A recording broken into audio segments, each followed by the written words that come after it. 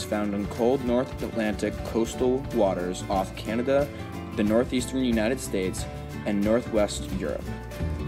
While it is unknown when the great auk officially evolved into existence, remains from 75,000 years ago were found in Gibraltar, and they are depicted in numerous Stone Age paintings. The great auk was about 75 to 85 centimeters tall and weighed about 11 pounds.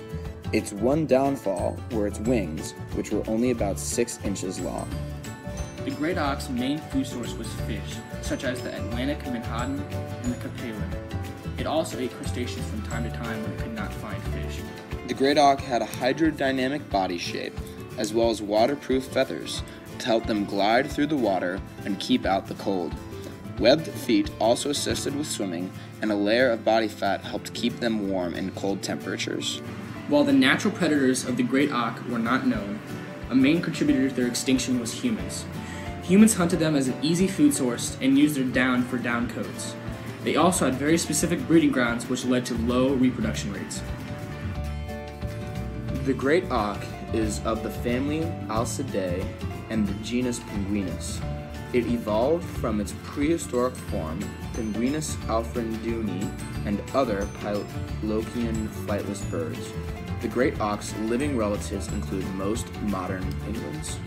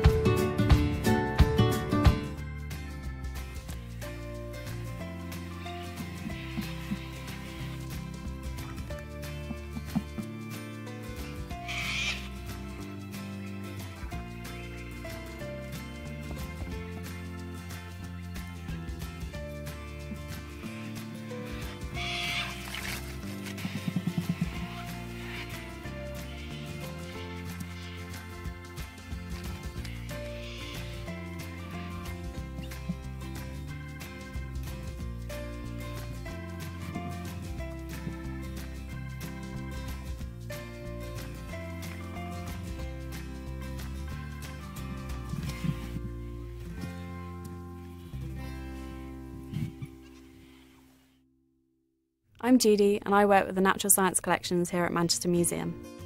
The dodo was first discovered by European settlers in Mauritius in 1598, but by 1680 the flightless bird was extinct.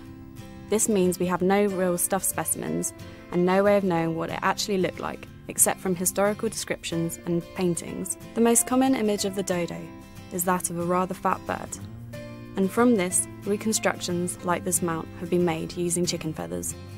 The fragmentary remains of dodo skeletons, like these bones at Manchester Museum, have been used by scientists to estimate the size of the skeleton and how much weight the bird could carry. Measurements suggest that the skeleton would not have supported such a fat bird. As a flightless bird, it didn't need large muscles in its chest to fly, so it would have been far less pronounced than shown here. Until recently, dodo bones had only been found in the marshy coastal areas of Mauritius, but excavations have yielded new finds in the Highland caves, which show that they're more widely distributed than first thought.